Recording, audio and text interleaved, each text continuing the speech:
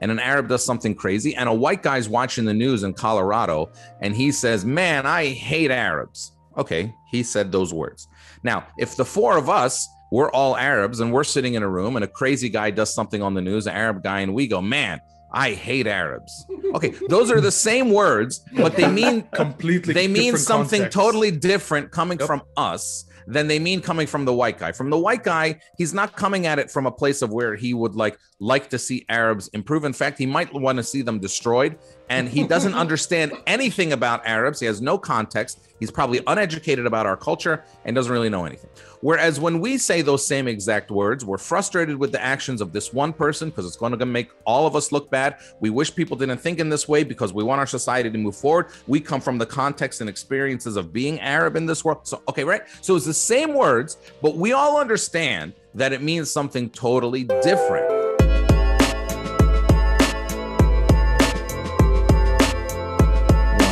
Man, look at that. Episode 184 of Base of the Show. 184? Really? 185 or 186? 184. 284. 284. I forgot 100 episodes. We're like 280 something episodes in. What do you mean? Yep. Traveling around the world, and this is our first time in Michigan. Pretty much. Thanks. Basically, yeah. So thank you. Amer Zahr. Yep. Welcome on the show. Let the Coming on world the show. know who you are and what you do. I don't know. I would have thought you would have known that. You invited me to the show, but But this gives us. I'll tell you the whole concept of why we do this is because we don't want to under kindergarten. Can you introduce yourself to everybody? No, it's not. Oh God, here we go. Here we go. Right, fine. I'll tell you why we usually do this. Is because sometimes. I mean, this is what you do. Hell, our guest today is Barack Obama. Would you introduce yourself to everybody, please? Yeah, like how would you introduce yourself? Because How would Barack I can introduce do it, but I himself? might underdo it or overdo it. I don't want to. So I leave it to the guests to introduce themselves the way they want to. It's kind of, you know, good. ingenious. If I No, do say it's so. obviously not. It's not.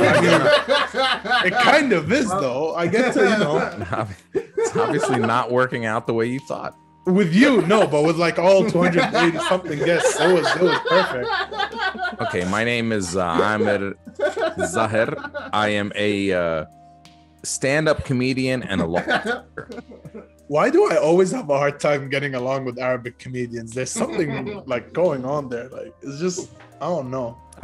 Yeah, you always have this banter thing with comedians, man. It's just not working out for you. It really isn't. I should stop. The problem with being an Arab comedian is when you deal with other Arabs, they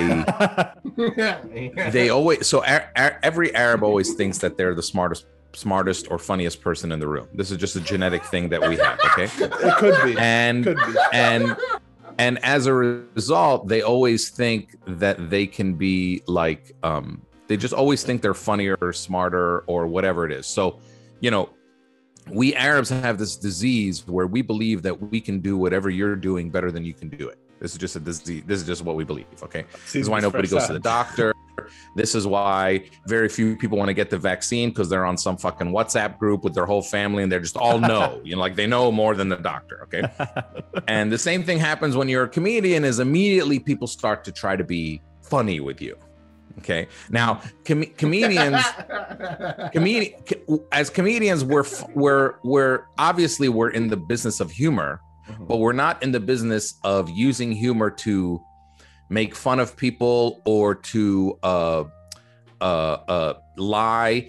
A good comedian we use humor to tell the truth. We don't use humor to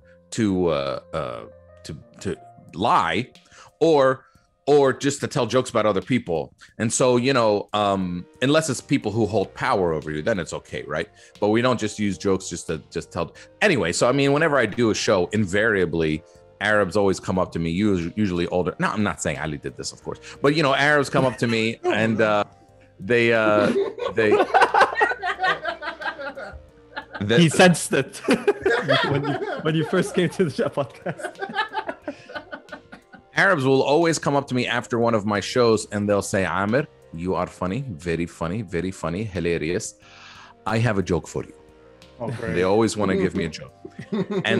And they always say the same shit. You can use it. You can use it. You can have it. You don't have to tell anybody You're that I welcome. gave it to you. It's okay. You're welcome. Yeah, I mean, like, you know, and I don't use it because it's either like very dumb or it's like the most racist shit I've ever heard in my life. You know, like I'll never It's use one of basically, their yeah. I jokes. mean, what are you expecting? An Arab basically gave you the joke. So you know, but I think only as comedians. Like I don't think anybody walks up to a singer. I don't think anybody walks up to Kazem Assad and says, Kazem, man, that was a great concert, amazing. Here, listen to me. La la la la la. Like nobody does that to a singer. Okay, nobody does that to a singer. You got the voice for that instead. Yeah. You don't have to. Yeah, nobody does it to a singer. Nobody does it to a poet. Nobody does it to. It's just for some reason, and I think it's because it's innocent. It's because Arabs still don't. Stand-up comedy is a newer art form in the Arab or Arab American experience. Only like maybe 10, 15 years old that they've been really familiar with. Storytelling is very old. We've had storytelling for forever. But comedy, the notion of making people laugh a lot when you're doing something, that's new. So we haven't yet, and I always struggle with this every day. We haven't yet fully respected it as like an art form. And so, but it's getting there. It's getting there because our comedy has always been silliness for the last, 100 years in the Arab world and not critique, but we're getting there. And we've seen a lot of growth in the last 10 or 15 years among, especially in the Arab world. So we're getting there where people respect it. But I'm still at the point where I'll do a comedy show in America and I'll charge like $3,000 or $4,000 for 1 hour of work for a comedy show. And then the person paying me, the Arab paying me, while they're giving me my check, will say, so what is your real job? And I'm like, what do you mean what's my fucking real job? You just gave me $3,000. This is my real job, but they still don't get it. That's crazy. But why is it that this is new to Arabs? I mean, because we genuinely like to laugh a lot, except when it comes to critique, I think it's very, like, how hard was it as an Arab to do Arab jokes based on critique jokes, right? And like how hard was it to introduce it? Because I know Arabs really don't like to be criticized. Yeah. Well, because stand-up comedy, so there has been comedy. So comedy and stand-up comedy are not the same thing, right? So there's been comedy in the Arab world for a long time. Actors, Adil Imam, all of these actors have been doing funny stuff on film for a long time. But the comedy that's always been in the Arab world has never been critiques of anything. And it's always been a character. So you're playing somebody else. So Adil Imam in a movie or in a masrahiyya, he's playing somebody else. He's not being Adil Imam, right? He's playing somebody else. The stand-up comedian is always being him or herself. They're not doing a character. So you are you on stage trying to communicate your view of the world and your observations and experiences through comedy, using laughter as a tool. Yes. I'm not on stage doing another character. I'm on stage being myself.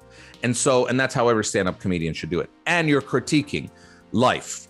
Maybe sometimes it's government, maybe sometimes it's just, the mall or, whatever, but you're critiquing something.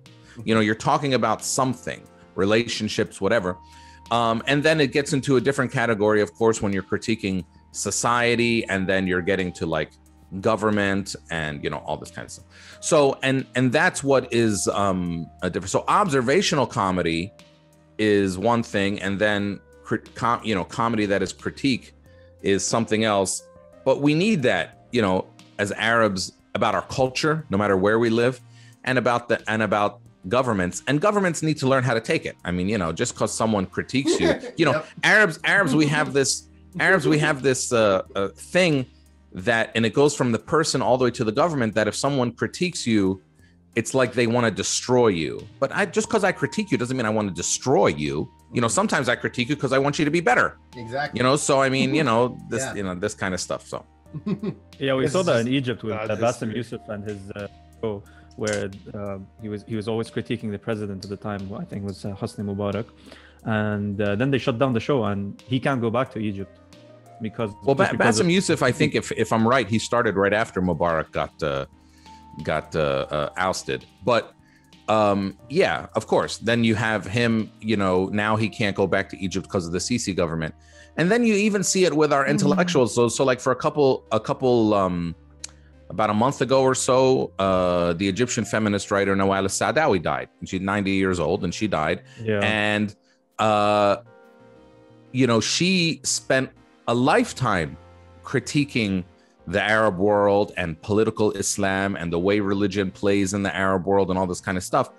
And, you know, when she died, a lot of Arabs took it as a chance to call her like Islamophobic, and she hates Muslims and hates Islam. And I'm like, dude, you know, you can't, it's so, okay. Let me put it to you like this. All right. If an Arab does something crazy on the news, okay, which, you know, happens every now and then, and an Arab does something crazy, and a white guy's watching the news in Colorado, and he says, man, I hate Arabs. Okay. He said those words. Now, if the four of us, we're all Arabs and we're sitting in a room and a crazy guy does something on the news, an Arab guy, and we go, man, I hate Arabs. Okay, those are the same words, but they mean completely. They mean something context. totally different coming from us than they mean coming from the white guy. From the white guy, he's not coming at it from a place of where he would like to see Arabs improve. In fact, he might want to see them destroyed, and he doesn't understand anything about Arabs. He has no context. He's probably uneducated about our culture and doesn't really know anything. Whereas when we say those same exact words, we're frustrated with the actions of this one person because it's going to make all of us look bad. We wish people didn't think in this way because we want our society to move forward. We come from the context and experiences of being Arab in this world. So, okay, right? So it's the same words, but we all understand that it means something totally different. It's all about context. But, very true. Yeah, but for some reason, sometimes people can't see critique of ourselves as somebody trying to make things better. So, you know, take someone like Nawal al-Saadawi. She was a fierce, look, she used harsh words. She was a fierce critic. She made extreme examples. But I don't think anyone can question that she did these things because she wanted to see her society get better, not because she wanted to see her society destroyed. I guess tough love is still love. Yeah, right. I mean, you have to look at someone's intentions, and you can't assume, you know, so whatever. I mean, you know, this is something that happens in every culture, I think. You know, it happens in America too, right? Yeah. I mean, you have the right wing of America, Trump people, when you critique America, especially if you're not white, they tell you, well, get out of here. You know, if you don't like it, leave. Mm-hmm. And, you know, so this is not something unique to Arabs. We just feel it more because we're Arabs. Right. So I'm wondering, you said like Arab comedians, it's kind of new, 10 to 15 years. I wonder how you got started, especially here in the United States, where people in America maybe are more critical of Arabs or scared of Arabs, whatever. How did you get started? How did you get your foot in the door as a comedian? Wait, I just noticed. Is that Jasmine behind you? And Aladdin? And Aladdin. Jasmine and Aladdin? Yes. This is like the most internally racist shit I've ever seen in my life. It's like, you know how many times I told him to take that shit off and he won't? He just won't listen. I mean, Aladdin is one of the most racist movies against Arabs. And, you know, but hey, you know, I mean, hey, look, Arabs do it all the time. Arab girls dress up as Jasmine every Halloween, and they think like, you know, it's okay. I mean, whatever. And then you have like white girls dress up like Jasmine, and they think, you know, we're just a costume to them. But anyway, I just noticed Jasmine and Aladdin. He even calls him Prince Ali. You know, Prince Ali. He needs to have some relation to, you know. Yeah, this is something we've discussed with him. He's becoming a bit too Western for us. I mean, he wasn't even Prince Ali. Prince Ali was his alter ego. Prince Ali was his like superhero vision. Like, he wasn't even Prince Ali. He was just fucking Aladdin. Basically. From the Hara. Yeah.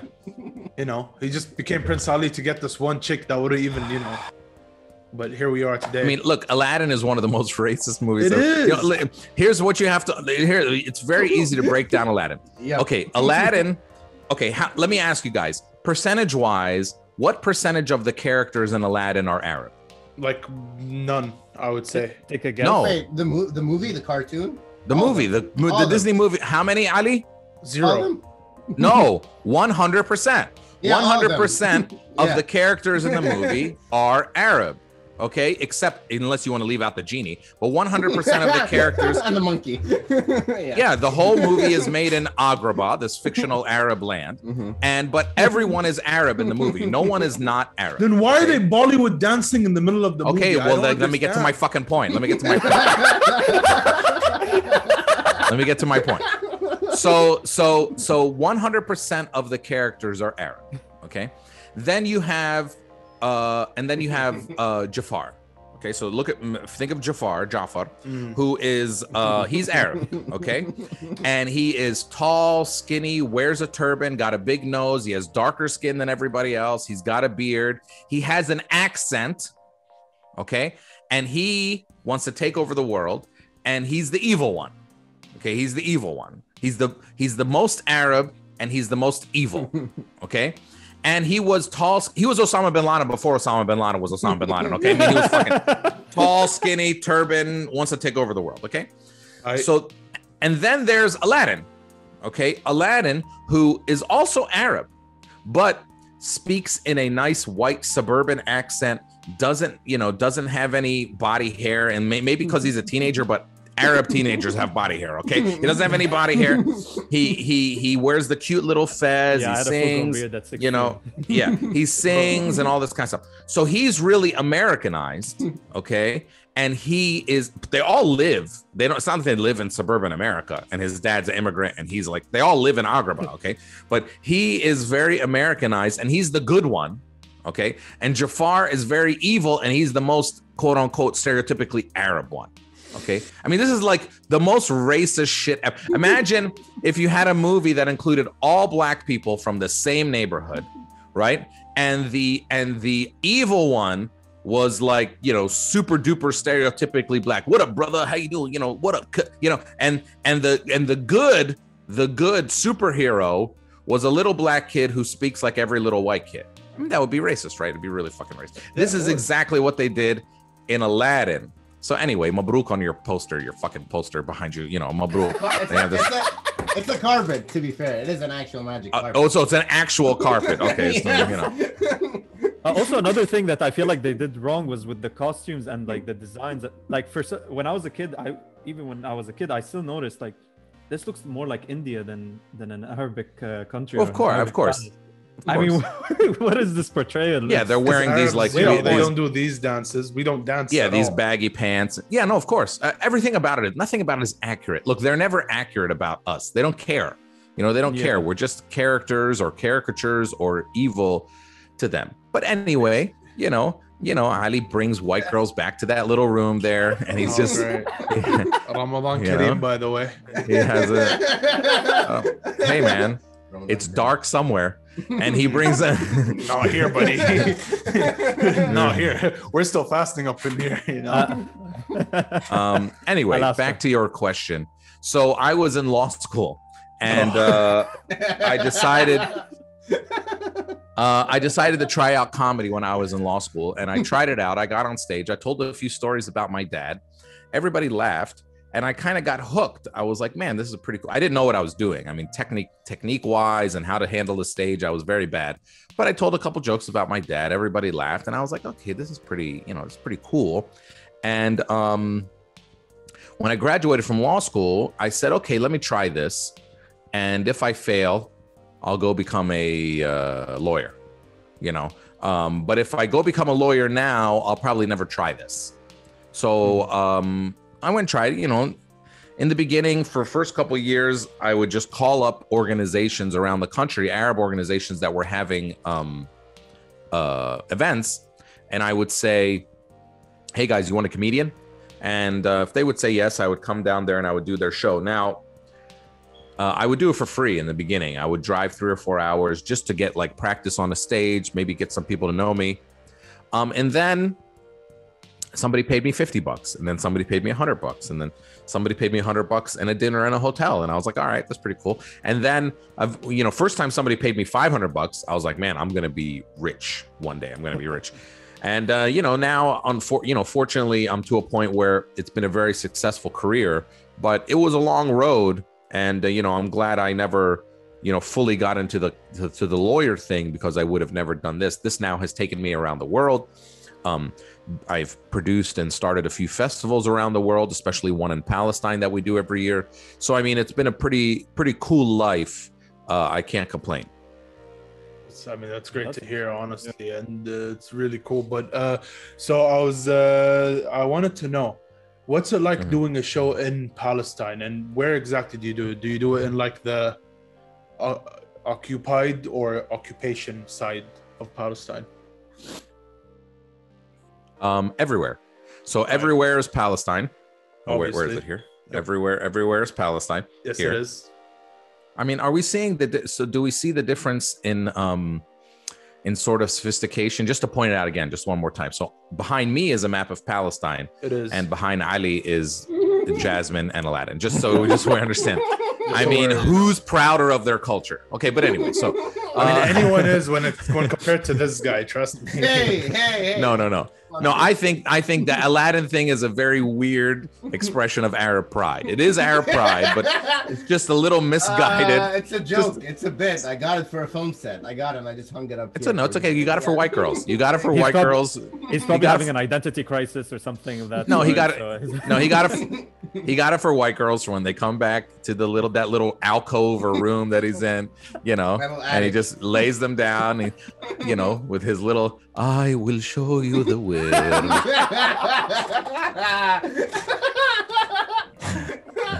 Still fasting. I want to ride on my magic carpet.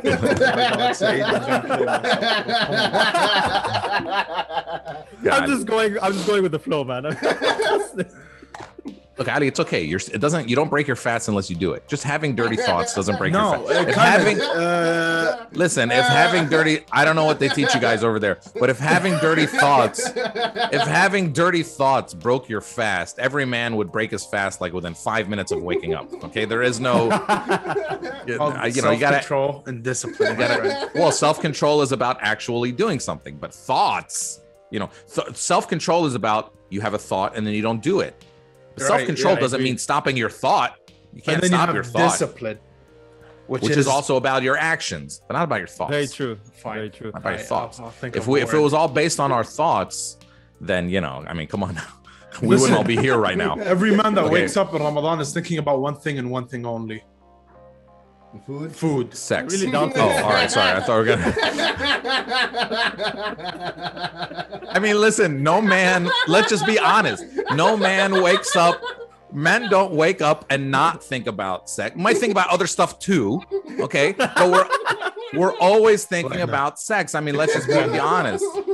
No, that's not how life works. I mean, yes, and when we're hungry, we think about it more, not less. I mean, we think about it more. Now I want a lot of food and I want more sex. It's just not, this whole. Okay. Anyway, hearing the word sex doesn't break your fast. Just hearing. Yeah. Okay, that's fine, but it puts a thought in there which was not there the whole day. Okay, so try to control yourself. So don't go do anything. Control yourself. What am I gonna do? The wall? I'm in Arabia, my guy. It's not how it works. I don't know, man. I've been to Kuwait. I've been to these places a few times. People get creative. I do want to comment on something. So you were talking about how it's like control is when you don't do the actions that you think about. And right. This is a lot. I noticed this is an important topic for me, since a lot of people would question. Okay, so like when you share your thoughts, or especially if they're a bit dark, or maybe they're a bit wild and they're unorthodox thoughts, people are basically gonna have bad thoughts of you. They're gonna want to stay away from you, or think you're a bad person just because you think of anything, right? Because you think of bad things, but everyone thinks about them. I mean, but they just don't share them. So what would you comment on this kind of approach to a person? Well, this has a lot to do with sort of our Arabs, everybody. I mean, by the way, when we sit here and we talk about problems that Arabs have, these are problems everybody has, right? But we're Arabs, so we're more sensitive to the problems our people have, so we don't want white people watching this when we say, well, when Arabs do, everybody does this stupid shit. Okay. But we're talking about our culture. But this goes to some of the sort of the unwillingness in our community, for instance, to talk about mental health, you know, to talk about depression, to talk about these things, because sometimes just talking about your thoughts is deemed as like aib or weak or whatever, or even sometimes whether it's talking about depression or talking about sex or talking about gay rights or talking about whatever, you know, people say, oh, you talk about gay rights, that must mean that you're gay, which there's nothing wrong with being gay either. But I mean, that must mean that you're gay, or you're talking about gay rights. That must mean you want gay people to take over everything. I'm like, you know, no, I'm just saying, first of all, I don't care if gay people I mean, I don't see any evidence that shows like if gay people took over everything, it'd be a disaster. I mean, it sounds like it'd be a party. Okay. Sounds like it'd be a party. Everything would match. Everything would like be color coordinated. I don't really see the problem with it,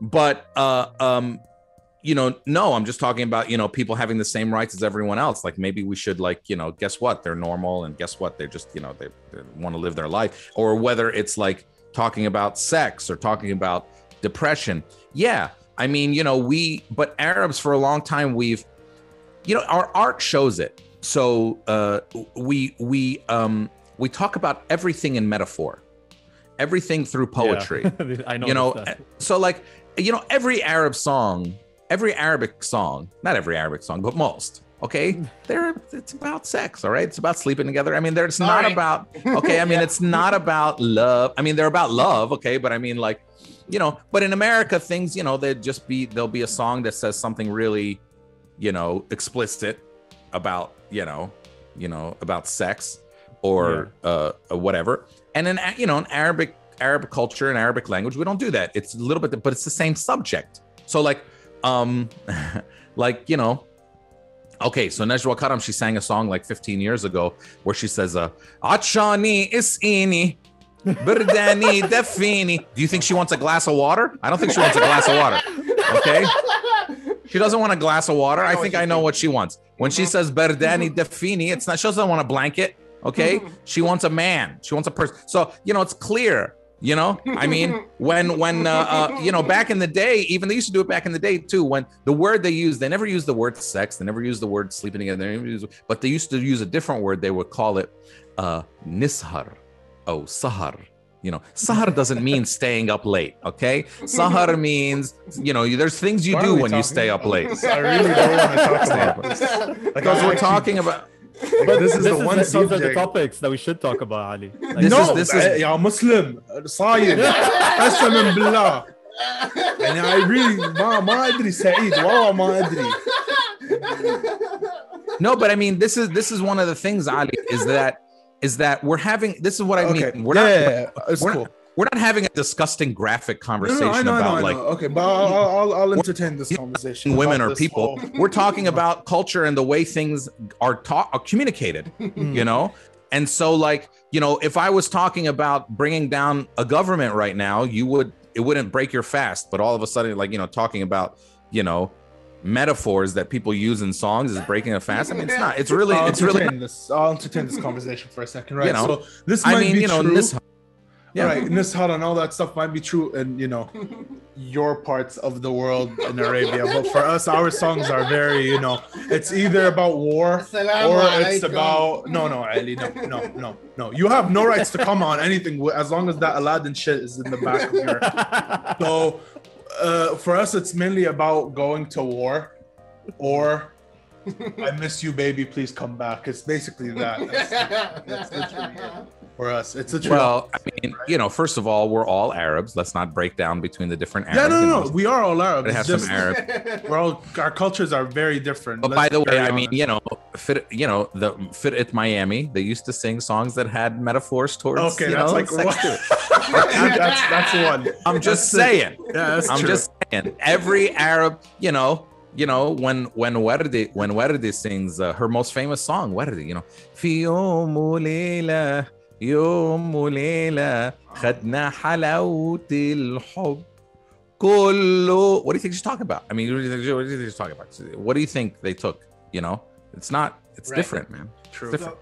So, why do you think people are scared of talking about like these thoughts? Because we all have them. We all share scared. It's called. And people, especially about mental health and stuff like that. You're right. Like, I've heard my grandpa say, I remember once someone killed themselves, and my grandpa was like, why was he so weak-brained? Why would he do something like that? Right. I understand that there is such thing as mental health, and people go through things. They're just like, rub some dirt on it and be tough. And but now I think we're realizing that mental health is a real thing. I don't know. Why do you think people are scared? Well, I mean, look, first of all, let's be clear. The stigma against talking about mental health is something that exists in every society. Again, that's not unique to Arab society. And even in American society, where people think it's more advanced, there's still a stigma, and the open talk about mental health is only probably 30 or 40 years old too.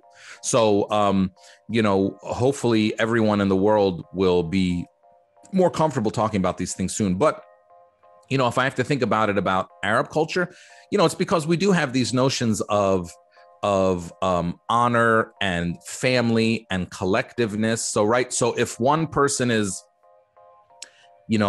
take depression or mental health out of it for a second. If one person in the family is a bad person or a murderer or a thief, it reflects on the whole family. Whereas in America, what you do is only what you do, and it doesn't reflect badly on the rest of your, very individualistic culture. Where in Arabs, we have a very collectivist culture, which is beautiful in many ways. And it also means, though, that you have no privacy, in our culture. Like I always tell this joke on stage where I say, if a white guy commits a mass shooting, and it's always a white guy. So whenever there's a mass shooting in America and it's a white guy, they always go interview his neighbors, and his neighbors always say the same thing. Like, he was so quiet. We're so surprised by this. He's such a good neighbor. We haven't seen him in 5 years. Like, they think that's an amazing neighbor. Okay. Yeah. Whereas, I live in a neighborhood here in Michigan where everyone is Arab. And if Ali doesn't see Hassan for like 45 minutes, she calls the cops, like, I think she's dead. Somebody come over, So we have this thing in our culture where there's no privacy. Okay. But what does that mean? That means, like, if anything happens to you, everyone will take care of you. So, like, the opposite side of that is, I was walking around Seattle with a woman from Gaza. She lived in Gaza, and she was just coming to America for a little while. And Seattle, Washington, like a lot of places in California, Ali knows in LA, there's a huge homelessness problem. Okay. Yep. Homeless people everywhere. And she's walking around Seattle with me, and she says to me, "Shu hal araf." I said, "What do you mean araf?" She says, "Shu hal araf," all this homeless people. And it hit me at that point that she comes from Gaza, okay? Not a rich place. She's not coming from Dubai or anywhere else. She comes from Gaza. Yeah. And Gaza has a lot of problems. Gaza is the most densely populated place on earth. There's a blockade. It's not easy to get jobs. But guess what? Guess what is not a problem in Gaza? Homelessness. Homelessness is not a problem in Gaza because Arab culture doesn't allow this. In other words, if somebody is poor enough that they're out on the street, they're going to sleep somewhere that night, their cousin's house, their third cousin's house. Like, there isn't this thing that exists in American culture where if you're, so for instance, in American culture, everyone's on their own. So if you're homeless, that's your fault. Whereas in our culture, if my brother is homeless, that's my fault. Yeah, that's my fault. He's going to come stay with me. Yeah. In our culture, so in white culture, if Ali is my son and he has a drug problem, I say, "Get out of my house. You don't come back here again." Whereas in Arab culture, if Ali's my son and he has a drug problem, I say, "You're never leaving this house." Right? It's the opposite. I say, I'm the one who's going to protect you. You're never leaving this house. Yes. So this kind of stuff is the cultural things that because one person's problem in the family becomes everyone's problem. So it's not like we don't want you to cure your depression. No, of course we want you to cure it, but we don't want anybody to know about it. Nobody can know about it. So we can't talk about it. Nobody can know about what's going on. So we can't have an open conversation. And I think we can all agree open conversations help things, right? So we should have more open conversations. But our culture is such in a way, but there's beauty, right? So like if I live here in Dearborn where it's all Arabs, if I don't have a lot of money one month, I go into the supermarket and I say, "Hey, I don't have a lot of money this month. Can I have my groceries?" And he'll say, "Of course you can have your groceries, and pay me whenever you can pay me. And if you don't pay me, that's fine." We're all in this mode of helping each other. Yeah. But that also means that no one has any privacy, right? That also means that, you walk into someone's house and you say to them, "Wow, this is a beautiful house. Very nice, very nice. How much you pay for it?" tell me how much you make a year before taxes. It's okay. I won't tell anybody. Like, all this information, we feel like all this information should be public information, whereas to white people, your money is the most sacred thing that they have. They don't tell anybody about their money. We tell everybody about our money. Right. But there's other things that we don't tell people about. So, just cultures are different. But there's no privacy in our culture. And this is what leads to then Arabs, we tend to have a very big divide between our public life and our private life. So how I am in front of people might be totally different than how I am at home, because no one's supposed to know how I am at home. That I'm different, and in white culture, there's much less difference between their public life and their private life. So, I mean, all these things. So I think this plays into the mental health thing, like why we don't talk about these things. It's not because we don't know that it exists. Of course, we know mental health exists. It's not because we don't know that counseling might help somebody. Of course, we know that somebody, but it's because in Nas, nobody can know. And I think that's what it is, because a good thing, and the same for good things, right? Like, right, if Ali is a doctor, if Ali is my son and he's a doctor, guess what? We're all doctors now, right? He did that for the whole family. He didn't only do that for him. Ana sort Abu Doctor, Ana sort Akhu Doctor. We all know he's not going to be a fucking doctor one day. Okay, we're all clear that Ali is never going to. No, I'm just kidding. Maybe he will be. I don't know. I just met the guy. Maybe he's like a fucking genius. Who wants to tell him? Who wants to tell him? Wait, which Ali are you talking about? Because one of them is med school. No, I'm definitely talking about Los Angeles Jasmine Ali. I'm not yeah, that's fine. Yeah, okay, that's cool. Yeah. No, it's very clear to me that Ali Shamari follows the rules, and he's gonna just like do everything in life, and he's gonna, he's very, clean cut, and he's gonna be a doctor one day. That's very, very clear to me. Other Ali, he's not going down the regular road in life. I mean, look at the shirt. Look at the everything, but he could be a multi-millionaire one day. We don't know, because he lives in LA, and all kinds of things can happen. This is kinds of things can happen. True. Since you're describing the host right now, like, what would you say about me? Where did you say you were again? I'm Lebanon. Okay, Lebanon. So right, so there's I don't even know how you're joining us, with no electricity. Yeah, exactly. I don't know if you're just yelling really loud, but you live in Lebanon, so you're just gonna be just came back. That's the power of the Amer. Brings electricity right to your home. You're welcome. There you go. Yeah. Well, you live in Lebanon, so there's going to be a lot of lost potential. And a lot of things you wish you could do. Listen, I've been to Lebanon a few times, and I really love Lebanon, love the Lebanese people. They definitely do a great job. Look, Lebanon does a great job of advertising its culture and society to the rest of the world. Like, this is the best place ever. You have to come here. It's amazing. Beirut. And you go there, and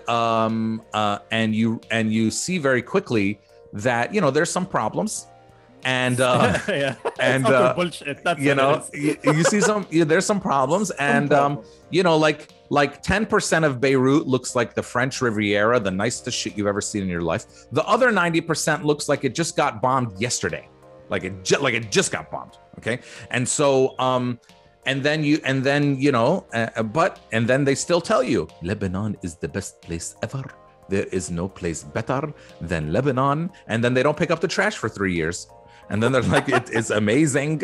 It is great. And then, look, the first time I went to Lebanon, I was going there to do shows for a week, and I was staying in Al Hamra, okay, in East Beirut. And they took me to the hotel after the airport. I was going to meet some people for dinner.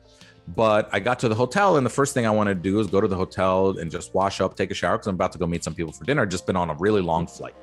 And so I go to the hotel. It's a very nice hotel. It's called the Commodore Hotel fi Bil Hamra. Very nice hotel. 5-star, 6-star. It's Lebanese, so it's like 10-star, whatever. They just make up fucking stars in Lebanon. So, So you don't give me stars, fine. I make my own stars. There's like, so many stars. So I get to the hotel, and it's a nice hotel, nice room, and I go up to the hotel. It's nighttime, and I'm taking a shower. and the lights go out. Okay, now I have been to Palestine a million times. I've been to refugee camps in Palestine. I've done shows in the occupied territories, all of occupied Palestine. Guess what? The lights don't go out. Okay, the lights don't go out in occupied. So I didn't know what happened. So I'm in an Arab country that I've never been in before. I have read a lot of history about Lebanon, and the lights went out. I don't know what's happening. What is happening? Has Hezbollah come into Beirut? Are the Israelis bombing? I don't know what's happening because, when an army invades you, the first thing they do is they cut off the power. They cut off the power so they can invade. So I don't know what's going on. So like 45 seconds later, the lights come back on because, there's generators. So the lights come back on. And so I finish up. I go down to the front desk and I said, hello. And the guy behind the desk said, hello, monsieur. Monsieur هيك بيحكوا بلبنان. قال له hello monsieur. قلت له yeah, there's something wrong with my room. He said, yes sir. I said, well, the lights went out. He said, yes sir. I said, well, I don't know, maybe you didn't hear me. I said the lights, the lights went out. Lights went out, and I would like a different room. He said, there is nothing wrong with your room. Welcome to Beirut. What he said to me. So, so Beirut was amazing, man, but you meet the best people and you meet some of the worst people because there is, there's no place where I've seen, and maybe because of you feel the sectarianism in the air, okay, when you're in Beirut. You feel the Ta'ifiyya. But what does that create? That means there's some people who are Ta'ifiyyin, which is fucked up. The sectarianism is the worst thing that has ever happened to us. Mm-hmm. And then, but some people, then also it brings out, you have in Lebanon, people who are the most Arab Qawmiyin people you meet too. So like it brings out both extremes of the most Arab, nationalist, proud. You can go and find people who are doing something cultural because they hate Arabs, and then find like the most tarab, beautiful band playing Arabic music in Beirut because they're so holding on to their culture. Like you don't find that, frankly, in a lot of Gulf countries. You don't find this holding on to this beautiful classical Arabic music that has come around in the last 100, 200 years. They play it, but there's not this like high celebration of it because the culture is not under attack. That's what happens when your culture is not under attack. By the way, I'm really sorry to interrupt, but I do want to ask about this concept of the nationalism and this Arab identity that we have. Yeah. Would you attribute it to maybe back to pan-Arabism and the movement that came with Gamal Abdel Nasser and this unification of the Arab countries? Well, pan-Arabism actually didn't start with Gamal Abdel Nasser. Pan-Arabism started in the Sham region with before Abdel Nasser. Abdel Nasser turned it into a mass. Abdel Nasser is a major figure in the pan-Arab movement. But this idea of pan-Arabism, of Arab culture and the Arabic language and Arab art being at the center of identity, actually started out in the Sham region, when everyone was called Syria 100 years ago, through literature and other things. And why does it start out in our region? Because first of all, there's other regions of the Arab world, like the Gulf region, who sometimes would say, we're the real Arabs, and we say, no, we're Arabs too. So we overcompensate by saying, and having these Arab nationalist movements. Same thing in Egypt. A lot of times they were called by other parts of the Arab world as not real Arabs, where Egypt, like 2/3 of the Arab world is in Africa. All right. There's tens of millions, tens of millions of black Arabs, like all these things are true. And so the pan-Arabism always comes out of the places that is not where sort of Arabs started 1,500, 1,600 years ago. But that's not what Arab means anymore. Arab doesn't mean anymore that you come from one of the original Arab tribes from Yemen or Saudi Arabia or the Gulf. Like, that's not what it means anymore.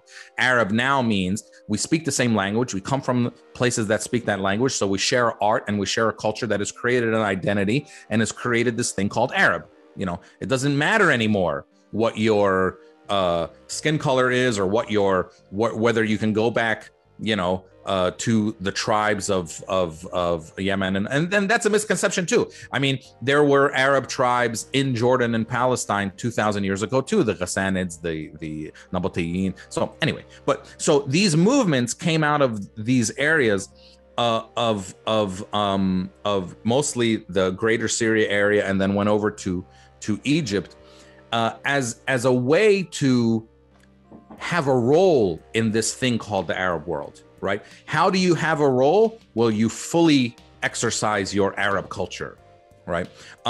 This shows up very much with Christian communities. So for instance, the Maronite community in Lebanon has said, we don't want to be Arab. So they go to this thing of like this fake Phoenician thing. It's totally made up. They go to this, we're Phoenician. It's I completely agree with made that. up. The Phoenicians were not even Phoenicians were not even really their own people. The Phoenicians were Canaanites a group of Canaanites that were named Phoenicians by the Greeks because they created this purple dye, because Phoenicia means purple in Greek. Okay, so I mean, like, let's just all slow down for a second. And then they have, and then they have these like, Phoenician museums and shit. I mean, anyway, it was just a way to avoid saying Arab. Okay, they didn't want to say Arab, so they said Phoenician. But then you have the most, some of the most nationalistic Qawmiyin Arab in the Arab world, and especially in Lebanon, are Orthodox Christians. Orthodox Christians who want to very clearly say that they're Arab, so they pound the table and they say that we are Arabs, and they say it very loudly. And by the way, they've been doing Orthodox Christians have been doing Christianity for like as long as Jesus, and they've been doing Christianity in Arabic since before Islam got there. Okay, so they are true Arabs, but they are really pushing. Now, why? Because they want to say the very first pan-Arab movements came out of, a lot of it came out of Christian Arab society. Okay, so the most pan-Arab nationalist and biggest voice for Arab Americans in the last 100 years in America, Edward Said, who is born into a Christian family, wasn't really religious, but born into a Christian family. The number one Arab literature figure of maybe the last 100 years, especially in America, is Khalil Gibran.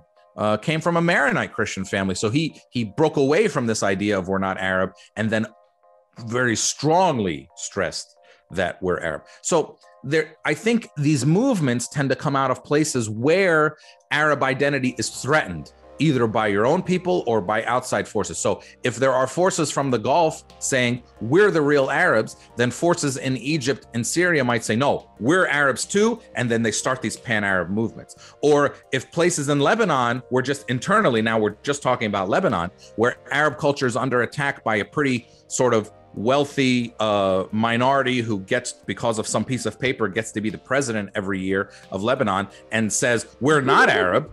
Then there's going to be other communities in Lebanon who say, no, yes, we are. And so guess how we're going to show it? We're going to have the greatest singers, and we're going to have the greatest art, and we're going to have, why did so much beautiful Arab art come from Lebanon in the last 100 years? Are there more gifted people in Lebanon than there? I know that's what Lebanese people think. Are there more like gifted people in Lebanon than there are other places? No, because Lebanon, especially when it was taken over by the French, and then they created this, and then you have the whole identity there that exists with some Maronites. I don't want to say all Maronites, but some Maronites where we're not Arab, right? There becomes this battle. No, we are Arab. And then the Rahbanis make one Arabic song every day for 30 years. And then Fairuz does this, and Wadia Safi. And by the way, who are both Christian, by the way, right? And then all these singers started coming out of of Lebanon. And Lebanon today is still probably today, because Egypt has just fallen off, the greatest producer of Arabic music.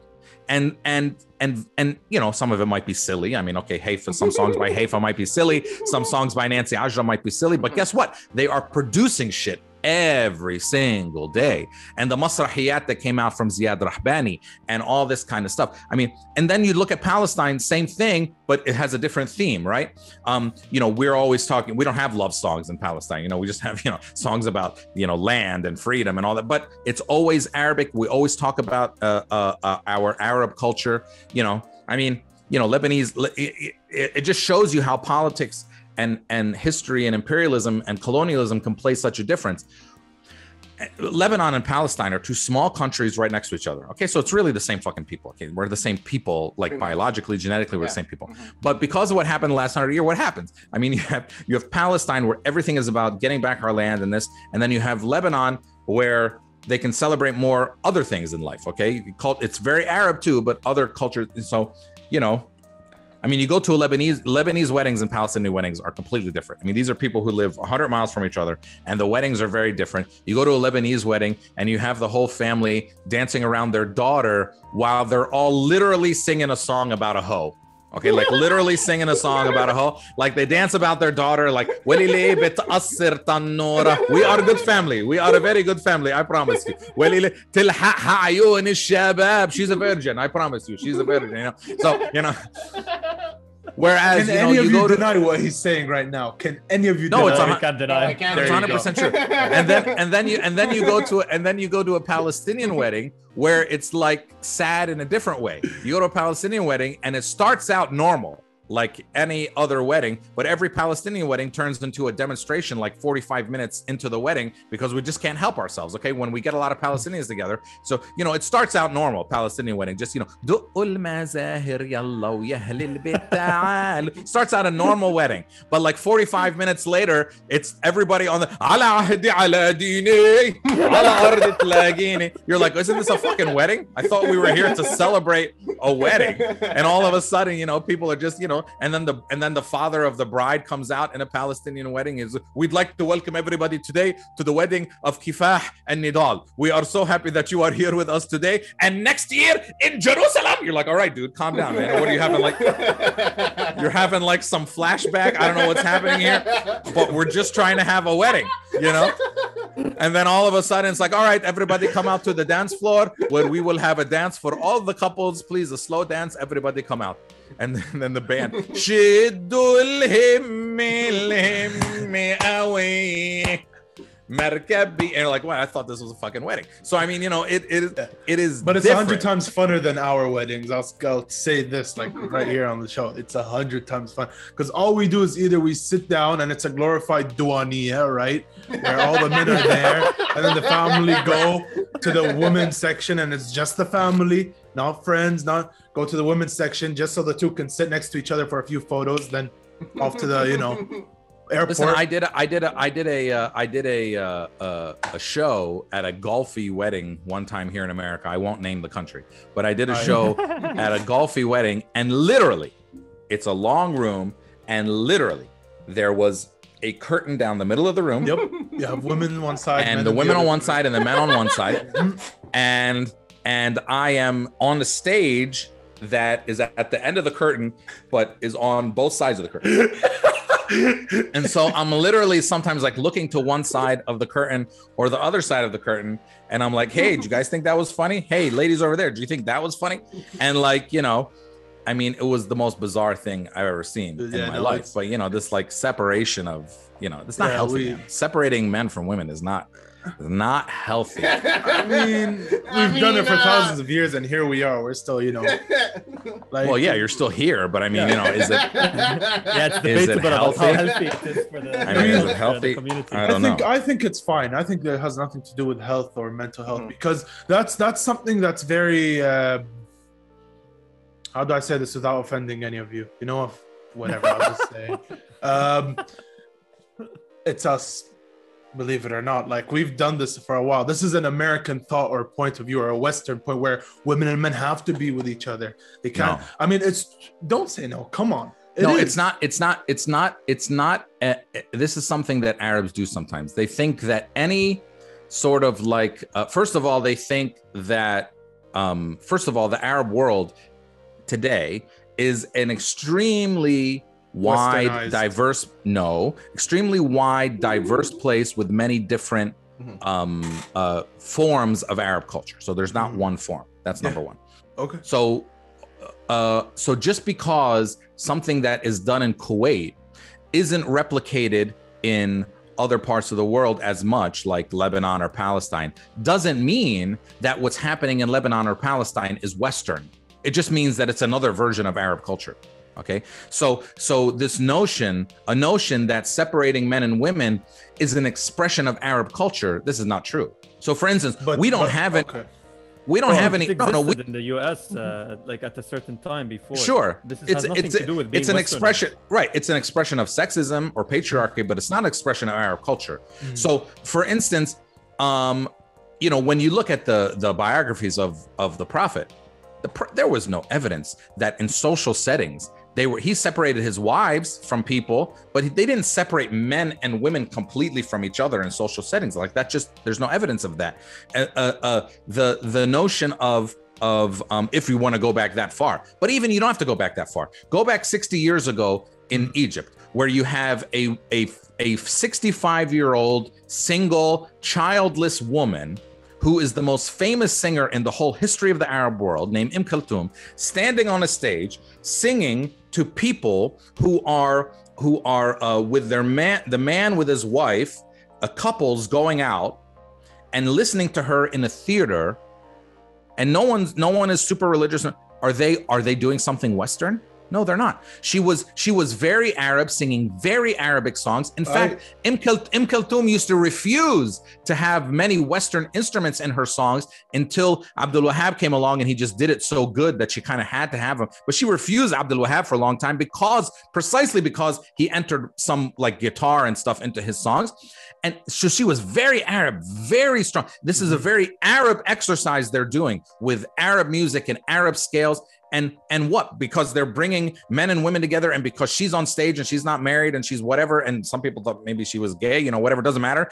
All this kind of, all of a sudden, I'm not saying you're saying this, Ali, but I'm just saying that's a non-Arab activity. No, it's a very Arab activity. It might be done a little bit differently than they might do it in Kuwait or Yemen or Morocco, but it's a very Arab activity. So we have to be clear to say, just because something deviates a little bit from one thing in our culture doesn't mean, so this notion of bringing men and women together is Western. It's not Western. Okay, do I get the chance to respond? Here we go.